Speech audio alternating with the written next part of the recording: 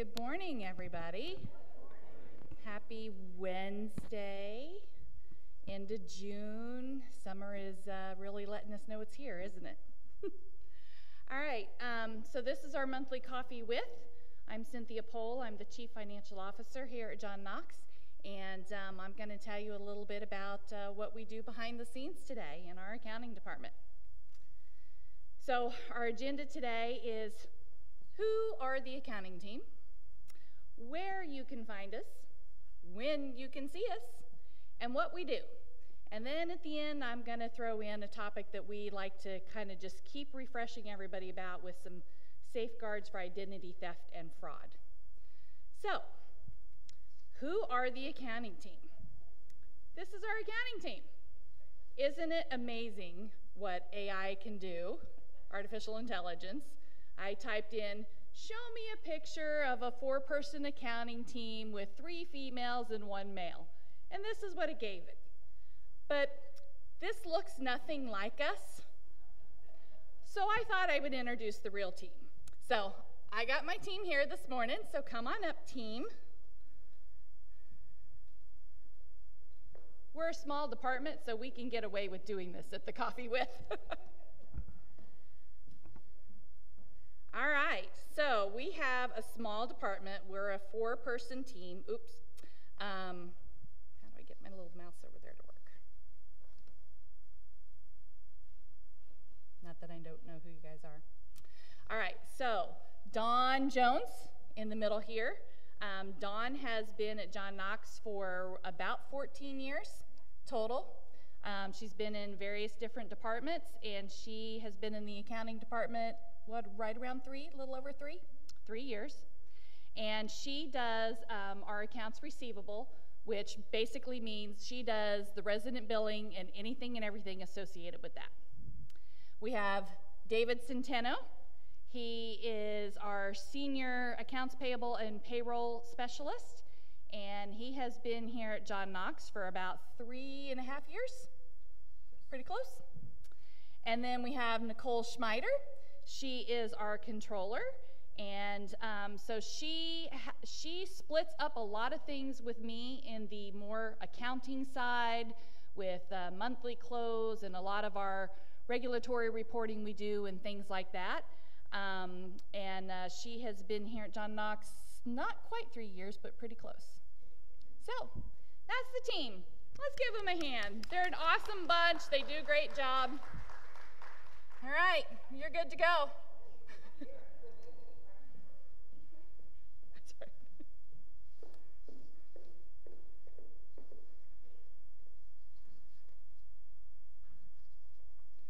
All right, next couple things, easy stuff. Where can you find us? If you've never been to our office, sometimes it's a little bit of a treasure hunt, let's call it, to find our office. We are in actually Oakview Suites. So we are located on the first floor in the 100 wing of Oakview Suites. So that's where you can find our office. And when can you see us? Well, we pretty much have an open door policy Monday through Friday. We would prefer between 9 and 4. That lets us get our morning started and lets us get our day wrapped up at the end. No appointments are necessary, so our door does stay locked because we're in a residential area. We have a lot of confidential information, but we have a doorbell now on our right outside our door, so just come on over and ring the doorbell. And really the only time that we're closed up is we do close for the 6 major holidays that we tend to recognize, and then we do close up occasionally for, some staff meetings and functions. We'll put a sign on the door saying, we're closed right now, please come back. So they had a sign on the door saying, we're closed right now, please come back, while they were over here with us this morning. So, what do we do? So I'm going to use the analogy of an iceberg, right? We all know what it means about an iceberg and the warnings about an iceberg and the facts about an iceberg, that what you see above the surface is only a little bit. And what is below the surface is where everything is at. That's where the bulk of the iceberg is. That's where the bulk of our work is. So kind of what you see on the surface compared to really everything that we're doing and behind the scenes is kind of like that iceberg analogy. So I'm just going to touch on kind of some highlights today of what goes on in our office, what we do, because otherwise I would have you here all day long trying to really talk about the full scope. All right, so what we do, accounts receivable. So this was Dawn that you met. So accounts receivable encompasses really a lot of different functions all month long. You know, I can say that Dawn's job takes a day, or it takes a week, or it takes the whole month, depending on your perspective, what the different tasks are that she's doing, and that type of thing. But just kind of some of the highlights that she works on with accounts receivable. So she does the monthly resident statements for independent living and assisted living. So when she's doing the statements, by the time she's done, she has sent out approximately 680 statements plus the backup that goes in with them. So backup that we put in with the statements includes if a resident had pharmacy charges, we put their pharmacy bill. If they had home health services, we put a copy of their home health bill and things like that. So when she gets ready to print her statements and put everything together, so everybody's pretty familiar with what a ream of copy paper looks like. It's about that thick, and I think it's 500 pages, right? 500 pages. So she uses almost 2 reams of copy paper by the time she does the statements and all the backup. So that's a lot of paper that's, you know, getting collated together to put out. The monthly service fee billing, just for some interesting statistics, is about $1.9 million monthly for the independent living and the assisted living. I'm also throwing on there for Majestic Oaks that monthly, of course theirs is much more census driven, right? Their census can change quicker than it does in independent living and assisted living because they are doing short-term rehab over there that, you know, has people coming in and out. But on average, their monthly total billing and service fees is about $1.1 million. Now, side note, in our accounting office, we do not do the billing for Majestic Oaks. Jermaine Wood is the business office coordinator over at Majestic Oaks, and she does the billing for Majestic Oaks for all the private pay, and then we outsource all of the billing to Medicare, Medicaid, and the insurance services to a contracted third-party service.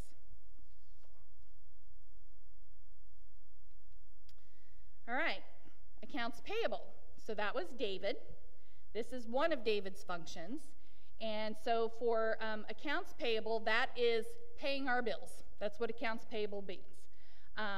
So all of our services, our vendors, your entertainers that are here, all the food that you enjoy, all the supplies that go with it, all the supplies we need to do our housekeeping and our maintenance and everything, right? Those are all going to be invoices that are coming into the campus to need to be paid to the vendors. So we do our accounts payable weekly. So every week we are running payments, and we run through every week everything that we have. So we do not key everything into the system and then go through and pick and choose what we're going to pay for the week and what we're not going to pay. If we have the invoice, we get it paid. In a year, well, so half a year, because year-to-date 2024 through June, we have processed approximately 6,000 plus invoices. So that's our directors are involved in that process because they're getting the invoices, they're approving them, they're signing off on them, they're forwarding them over to the accounting department. David organizes those invoices. He has to get them keyed into the system. If it's a new vendor, we have to get the new vendor set up. You know, we're checking to make sure that maybe it's not a duplicate invoice that's already been paid. So there's a lot of steps that go into processing those invoices. And so far, year to date in 2024, we have issued $15 million plus in vendor payments. So again, that's anything and everything you can think of, but that does not include payroll. because our staff are not vendors. And we pay our vendors via either an actual check, or we can do an ACH direct debit from our account into their account, which we control that process. The vendors do not have access to our accounts to pull the money. We push the money. So it's the vendor's choice on how they want to be paid, either check or ACH. And we do not do any cash payments to vendors ever. The next thing on our list is our payroll. So this is the other main function that David does. So he has accounts payable and payroll as his two main functions. And again, payroll is, a lot of steps in that process. Before the accounting department starts working on our piece of the payroll, there's a lot that every department director and their managers and staff have to do to make that payroll happen. But so by the time it comes to us, we're processing payroll. Payroll is bi-weekly, so we pay our employees every other week. Our pay periods run from Sunday to Saturday, Sunday to Saturday for 2 weeks at a time. On the Monday that ends the pay period, all the departments are busy reviewing those time cards, signing off on those time cards, fixing anything like if there's a missing time clock punch, if there's PTO that needs to go in, anything like that.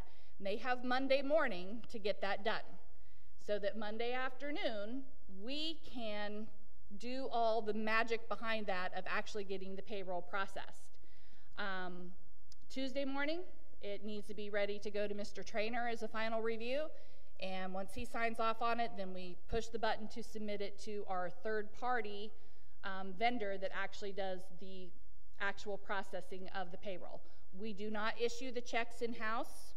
We do not do the direct deposits in-house. We use a vendor called Paychecks, which is one of the many payroll companies out there, and that's who actually does the final processing of the payroll. So each payroll, we have about 600 employees now that have to, have their time cards approved and submitted and be processed, in addition with, other things that are going in with that payroll. And right now, our payroll every 2 weeks is running at a gross total of about $825,000. So that's gross payroll plus the employer's matching taxes for Medicare and Social Security. And if you're doing the math in your head, that's a little over $21.5 million in a year for payroll. So guess what our biggest expense is, right? All right, another function that we do in the business office is we assist the foundation with some of their bookkeeping services. Currently, we do some tasks for them of we record their deposits after they've made their deposits for, from the gift shop and from donations that they get and things like that. We record their deposits into the software system. They give us invoices that they have gotten in for various things that they have approved, and so we get those invoices into the system and cut the checks for those, issue the checks for those. And then at the end of the month, we're helping to do any journal entries and reconcile their bank account. We're changing up our services that we're going to be doing with the foundation. We're kind of finalizing that. We're going to be enhancing that a little bit more. We're going to get a little more involved in assisting with their audit process, because they do an audit every year, just like John Knox Community does an audit every year. And they also do a 990 business return every year. So we're going to get more involved with that process to help assist with those. And now we kind of start getting into a list that moves more into kind of true accounting type work. And these are things that come much more into play that Nicole and I are kind of split between us. We both work on, there's some things she works on specifically, some that I work on specifically. We cross, with each other with some of the things. So some of the other things that we're doing in there is financial planning and analysis for the community. So that includes our budgeting process. It includes financial forecasting. So as we go along during the year, we're constantly looking at, okay, how are we looking compared to budget, where we thought we would be? How's it going to look by the time we get to the end of the year based on how it is right now or something that we know that's, coming up down the road. So we're looking at that financial forecasting.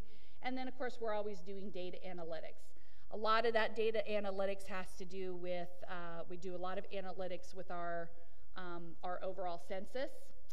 We do a lot of analytics with our reimbursement rates. What is the average that we're getting both from private with our monthly service fees, from our insurance companies with Majestic Oaks, doing data analytics with our staffing. General ledger work, so that is essentially the financials and keeping the books. So we close books every month. We close books at the end of the year. And with closing of those books, we produce financial statements. So we have monthly financial statements that are issued internally to the team and to the board of directors every month, along with the yearly financial statements.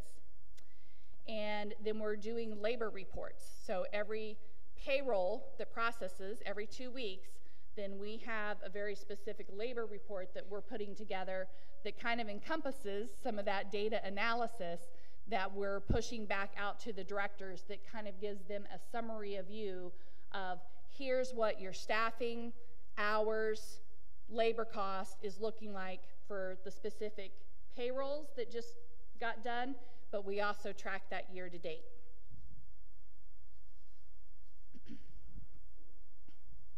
Compliance reporting. So compliance reporting is not just for healthcare, right? We all know that Majestic Oaks and assisted living, because they are considered healthcare, they have a lot of compliance regulatory items with Centers for Medicaid and Medicare, AHCA, the American Healthcare Association, but there's a lot of compliance reporting that happens down in our accounting office as well. And one of our biggest ones is to the Florida OIR, the Office of Insurance Regulation.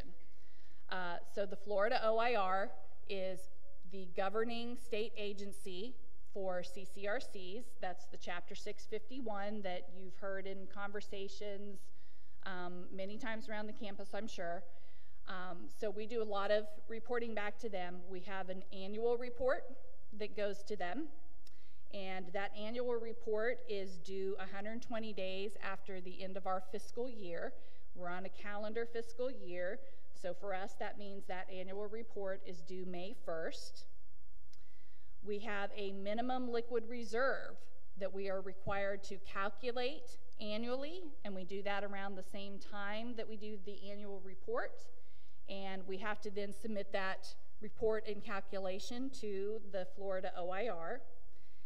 The minimum liquid reserve changes once a year, so we calculate it once a year, and then those are the funds that they require to keep, they require us to keep in an escrow bank account, and we're not allowed to touch that money.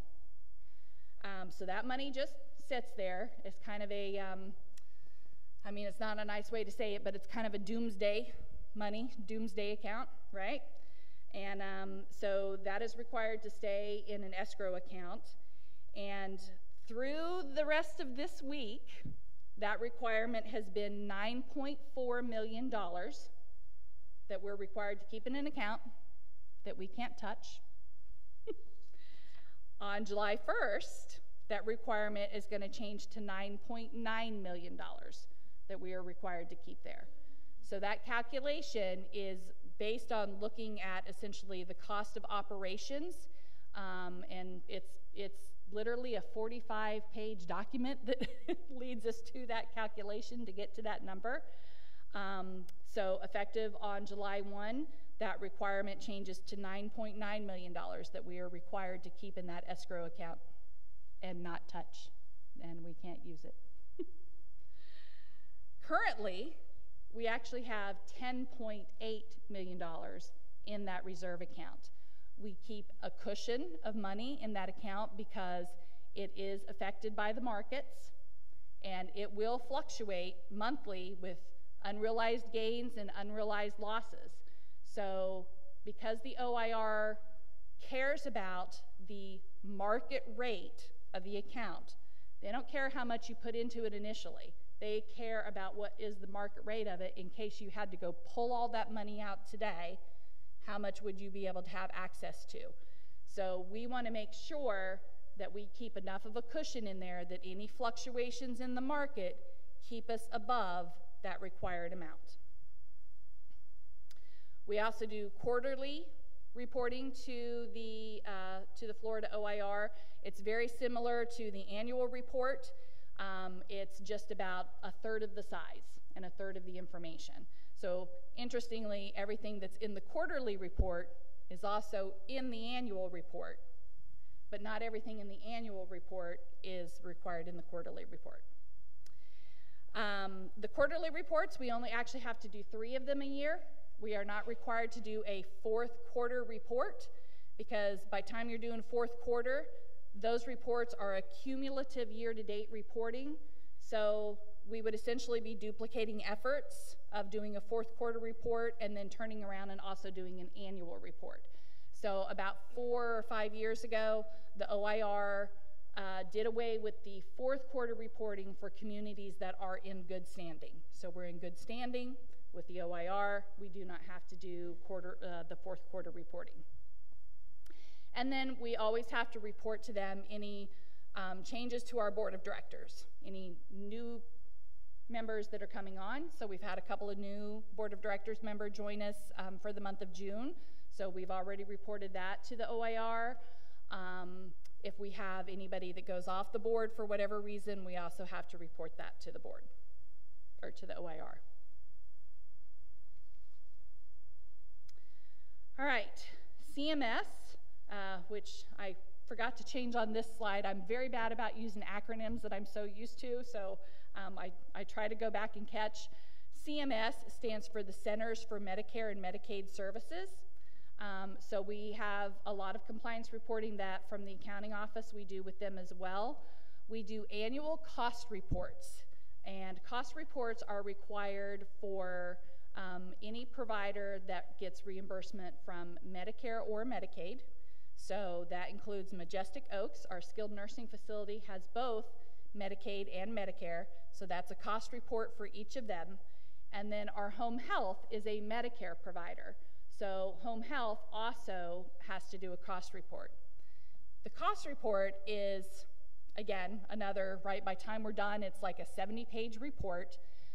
But it's essentially taking what our expenses were for our fiscal operating year that relates specifically to either Majestic Oaks or to home health, and we put those in a report and we submit them to CMS. CMS uses those reports as one of their tools, but not their only tool, but as one of their tools to then determine what their reimbursement rate to us will be. So they're going to look and see what our costs are. They've got other things that they bring into calculating that factor, but then that will then be a tool that they use for rate setting for what they will reimburse us when we are taking care of anybody under the Medicare or the Medicaid services.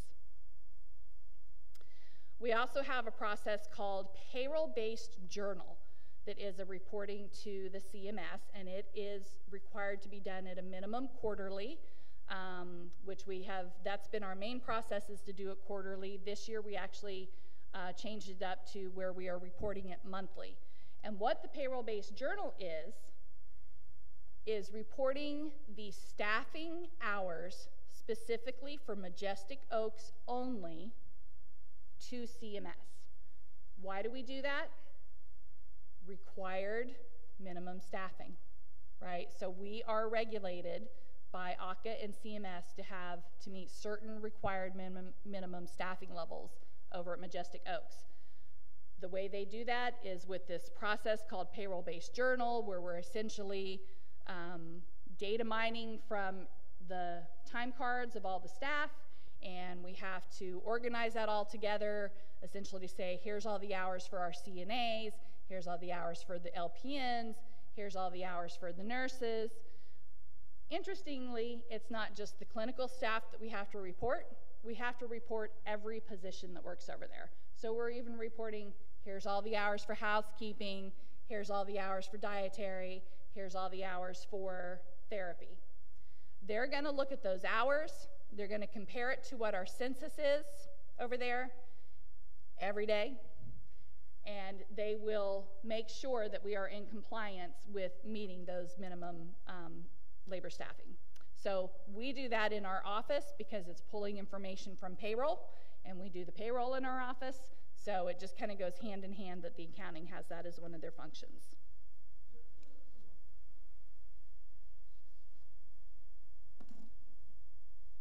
Got to pause for a drink.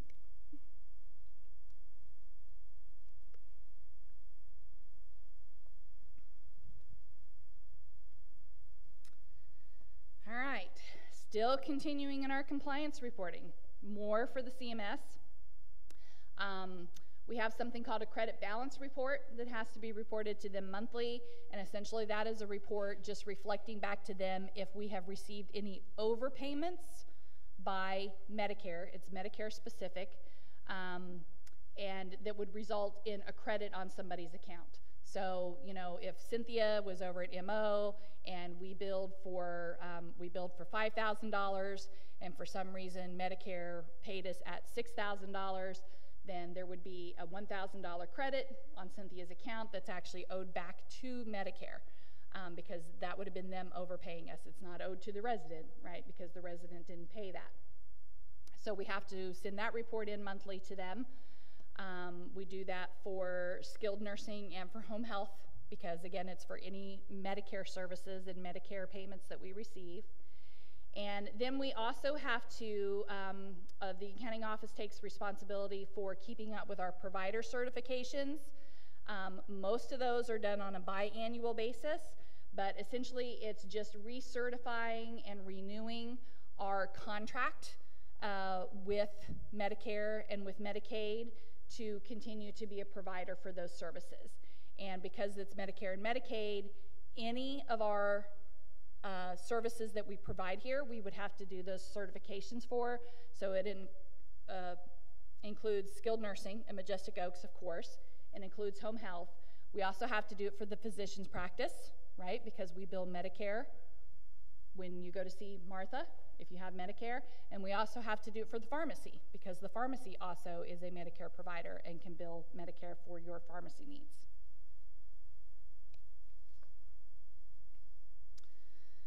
All right, some of the other compliance reporting. See, I told you, there's a lot of compliance reporting in accounting. So to the IRS, we have our 990 return that is done annually, right? We are a nonprofit organization that we all know, so we do not have income tax. So we don't have a tax return, but we instead have the 990 return, which is the return the IRS uses for nonprofit organizations. And part of this return is basically, it's again reporting our financial information. It has to tie out to the audit. It's organized a little bit differently, but it has to tie out to the audit, which I forgot to mention about the OIR reporting, that we do have to submit our audit with that annually as well, and they do have to tie out to each other and reconcile. Also, the 990 return has the section on it for the test to make sure that we still meet nonprofit status. So there's the section of that that has to be completed to make sure that we are still meeting those qualifications. We have ERISA reporting for a Form 5500 that goes to IRS annually. And that's required reportings that we have to do for our health benefit plans and our retirement plans. ERISA covers defined benefit plans and defined contribution plans. So they have all kinds of regulations that, you know, to make sure that we are complying and running those programs the right way. So we have to fill out this special return form for that every year. And then, and the next line is wrong. Sales and use tax return is actually done monthly, not quarterly, because the scoop does charge sales tax on like your sundry items and your grocery items. Those are not tax exempt. And I want to say, I think our liquor license also has sales tax. So we have to report and submit that sales tax every month, not every quarter. All right, wrapping up with some of the compliance reporting. Close. General W-2s, right, at the end of the year, and the W-3, which is the summary statement, that's for our payroll, the 1099s to qualified vendors, and the 1096, which is the summary statement for those 1099s, and then 941s, which is the quarterly report associated with our payroll that essentially shows what our gross payroll has been, what the FICA taxes and the federal taxes have been that have been withheld when we submitted them, to make sure that we're in compliance with paying those and submitting those. And then we have a tangible personal property return that is done annually, a U.S. Census Bureau report, which is done biannually, which in my opinion is just yet another form that the government can say we're collecting data because we're the government, we can, so we're going to collect data from you. It's essentially collecting financial information, which we reported in so many other formats. It's crazy, but they have that one as well. We have to report to FEMA if we are trying to apply to get FEMA funds or if we have received FEMA funds. It's been almost 2 years since Ian and Nicole rolled through. We are still working with FEMA and trying to get some reimbursement monies from them. It's looking like we're going to get some, not all, but it's been a very tedious process to go through that. It's crazy, the documentation that they require in those applications. Just to throw in a little side note about it, right? We had a lot of debris all over the roads, right? Especially after Ian, so there was a big process to clean up all that debris. Well, the process designated was all that debris got cleaned up on campus. Our maintenance team did it. We had some contractors come in to help us. And then there was designated roadside places along like Monastery, maybe Graves. I don't remember the places, but there were designated places we were to take all that debris, and then the city took it over from there, right? The city picked up the debris. They hauled it off to wherever they were going to haul it off to. It actually cost quite a bit of money for us to clean up all that debris. So we're trying to get FEMA to please reimburse us for some of that expense. FEMA wants documentation to the level of, well, what happened after the city picked it up? Where did they take it? What did they do with it? What were the size of the truckloads? What was the weight? What all was in the truck? That was out of our control, right? We had no control of that. Once we took it to the roadside, it was out of our control, but yet that's the kind of documentation that we've had to follow up with the city to get that information to try to support our request to FEMA. So we're still very involved with FEMA with quarterly and annual reportings. And then we have a reporting that we do to HRSA, which is the Health Resources and Services Administration. This is a result primarily from COVID and the government programs that came about for getting providers some financial assistance. So there was, the acronym was PPP monies, which we did not get, but then there were other monies that were coming directly from the health resources that were being just given to the providers for helping to cover expenses and things for taking care of the residents. And then they just want reporting back on what did you do with the money and how did you spend it. So there was a lot of reporting involved with that. They still send me an email quarterly to go into their portal and sign off on, have you gotten any more monies? Have you spent any more monies? And have you used any more monies? John Knox hasn't gotten any monies from those programs since early 2021, and it's 3 years later, and I still have to tell them quarterly, no, we haven't gotten any more money. But that's the government for you. All right, so we're out of compliance. Audits. We have a lot of audits that we do. So our financial audit, which is done with our CPA firm, we use Clifton Larson Allen the last handful of years. That is done annually. Our retirement plan is required to have an annual audit. That is also done by the CLA CPA firm. We have to have an audit on our workers' comp policy. That is controlled through our workers' comp carrier, that they hire a third party, and essentially what they're doing is they're auditing what our payroll was compared to what we paid in premiums, because we're required to pay a certain designated premium for every dollar of payroll that we have. So when the policy renews, we're paying premiums during the policy year based on our estimated payroll at the time that the policy renews. And so at the end of the policy year of the workers' comp policy, they will do an audit to say, okay, so now what was your actual payroll come in at times the rates that you have to pay. And it's different rates depending on the positions here on the campus, right?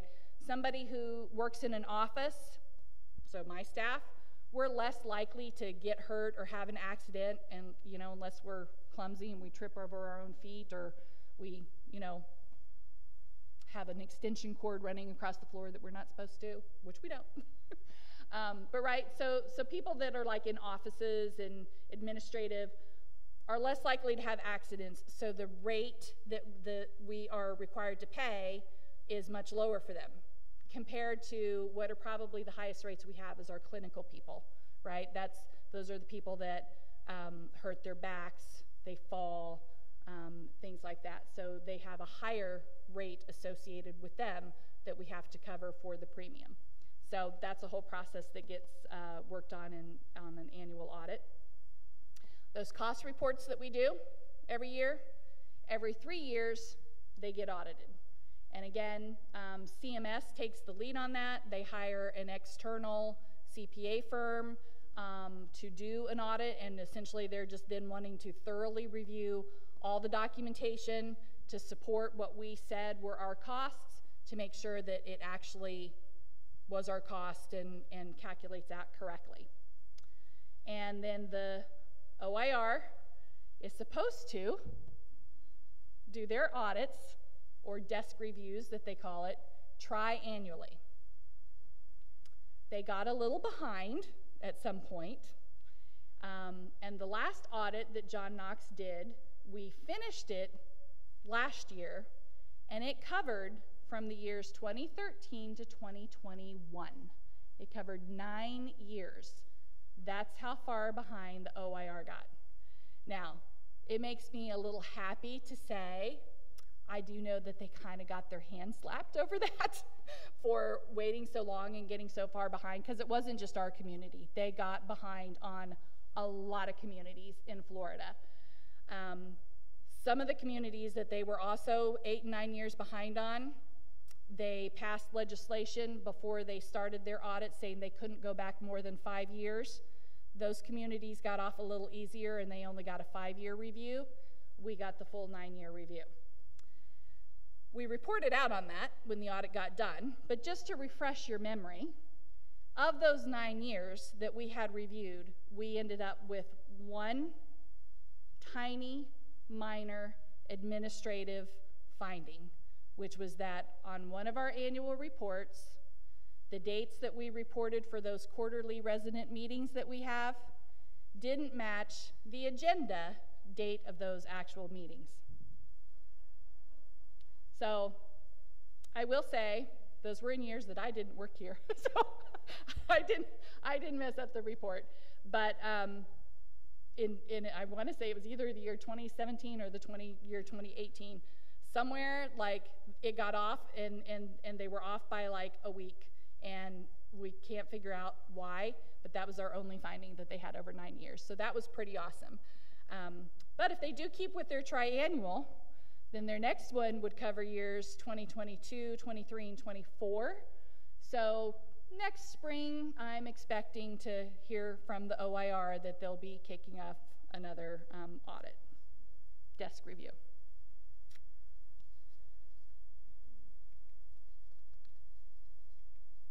All right, quick list of some other things that we're doing back there. We have our external audits, but we have internal audits that we've always got going on in there that we're always doing reconciliations. I audit the payrolls. I review every payroll, and then about once a quarter I pick a couple of payrolls that I go back and I do a deep dive audit just to make sure everything's really looking good. We're always auditing our financials to make sure that we have things coded correctly. So we're doing a lot of internal audits. Our office handles the process for everybody's favorite monthly service increase that happens annually. So getting those calculations done and getting the letters issued. We handle those out of the accounting office.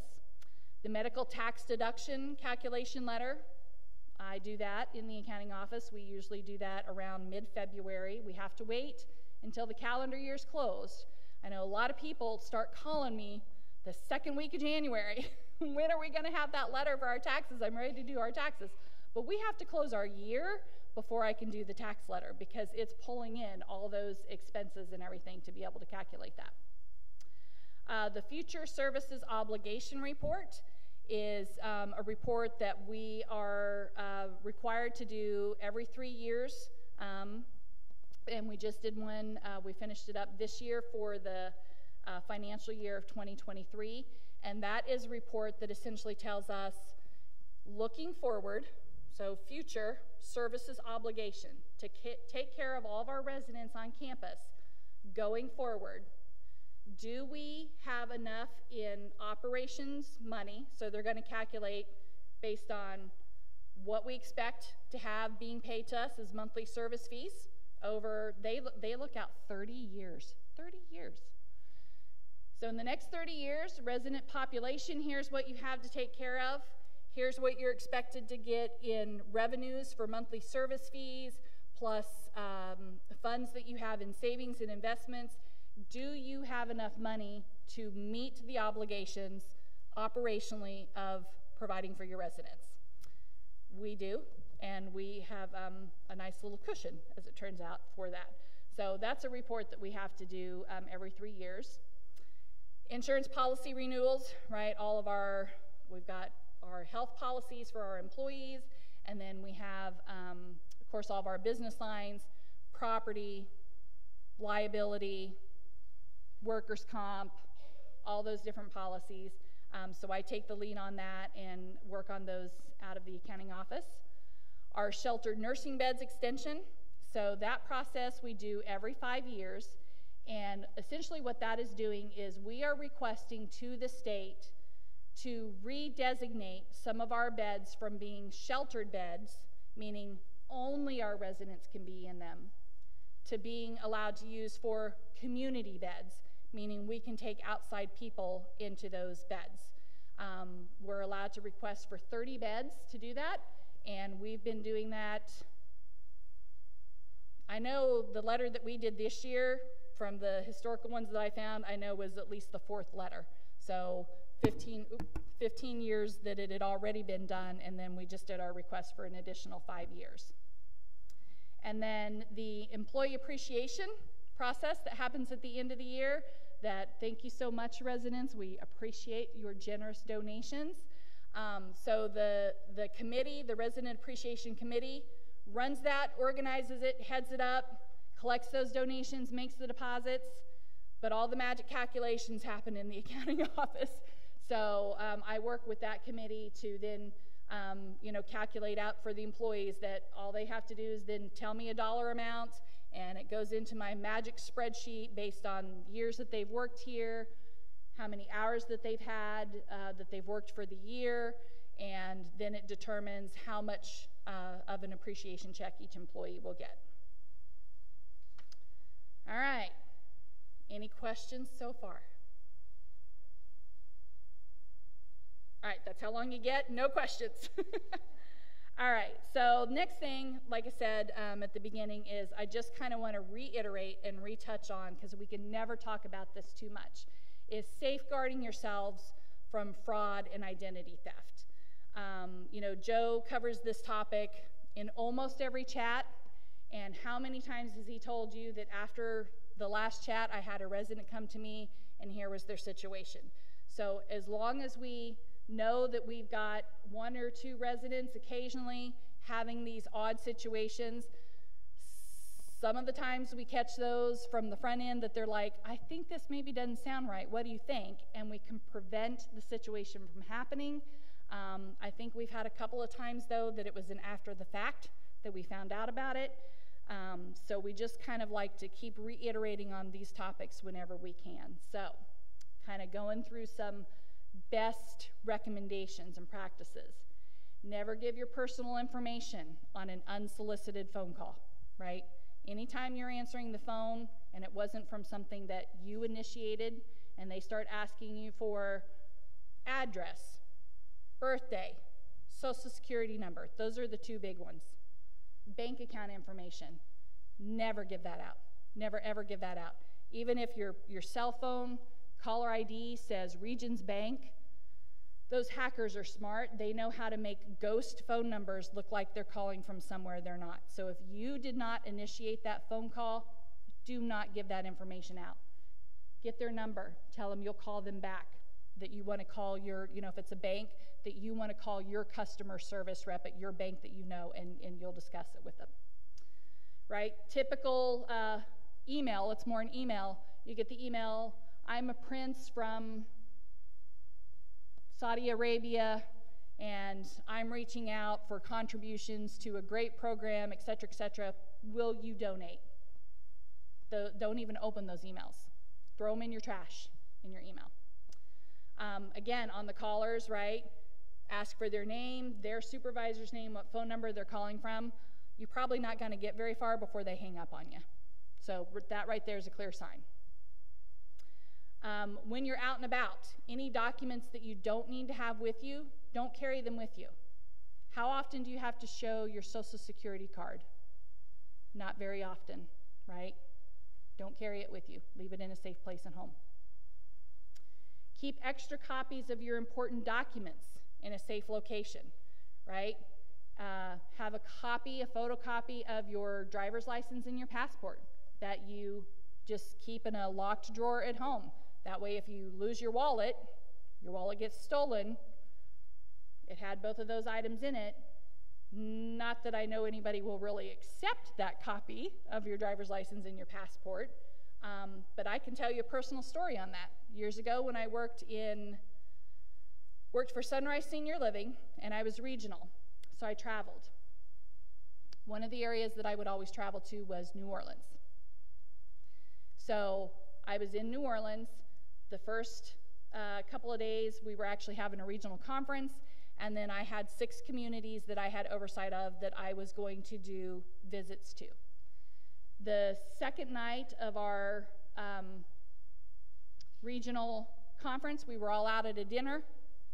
Come time to leave, my purse was nowhere to be found. I had it hanging on the back of my chair. My purse disappeared, got stolen. I no longer had a driver's license, credit cards, anything like that. Luckily, I was already checked in at the hotel, and it was already paid for. I had a rental car that I was going to be driving around in. I had no driver's license. When I got back to the hotel, I didn't have copies of those things at my home. But oddly enough, because my girls were little and they were spending the summer at their grandparents', my parents had a photocopy of my driver's license and my credit card in case they needed to seek medical attention for my girls, plus a notarized letter. So I called my mom and said, I need you to fax to me to get to a Office Depot or something and fax to me copies of those documents.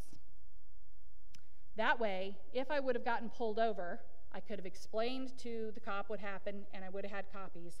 But most importantly, I had to get on an airplane and fly back home. I had no ID. That photo, that copy of my driver's license, it was a process. I had to go back into their offices. I got to the airport 4 hours early that day. I had to go back into the offices with the security. They made some phone calls and things, but that copy of my driver's license saved me being able to get on that airplane and fly back home. So you never know when you might need something like that. Keep a copy in the locked drawer. I know, long story. Keep your account passwords in a secure location, right? Not just on a sticky note right beside your computer, at least in the locked drawer beside your computer. And make them difficult, okay? I used an example. One of my daughter's names is Sarah, and I do often, use personal things that I can remember in my passwords. So instead of using Sarah, that's right there a unique way that you can set it up. Use a $sign instead of an S. Use the @ symbol instead of an A. Capitalize an odd letter that's not normally one of the capitalized letter. So there's, even if you're wanting to use passwords that, well, I need to be able to remember it, it can't just be, brown chair 156Z2, I want to be able to remember it. There are some unique ways that you can mess with those, kind of change it up a little bit to make them a little harder than just being a name. All right, and last, some recommendations from AARP. And yes, I'm old enough that I am a member of AARP and I get their emails. So I actually got this from one of their bullets that came out, I want to say sometime last year. So some of their recommendations in case you have had suspected identity theft, right? First thing you want to do, call your bank, call your credit cards, freeze them. You don't necessarily have to cancel them, but you can freeze them. Get a hold of the credit reporting agencies, and also there's an online form that you can fill out to let them know that you've been had identity theft, and to freeze your credit report. You don't want somebody going down the street to Bob's Used Cars because now they've got your credit card and bank account because maybe you had your checkbook, right, in your purse, and they're trying to get a loan and put it through. So you want to have your credit report put on a freeze. File a police report. Set up fraud alerts. You can do those again with your, you can do them with your credit card company.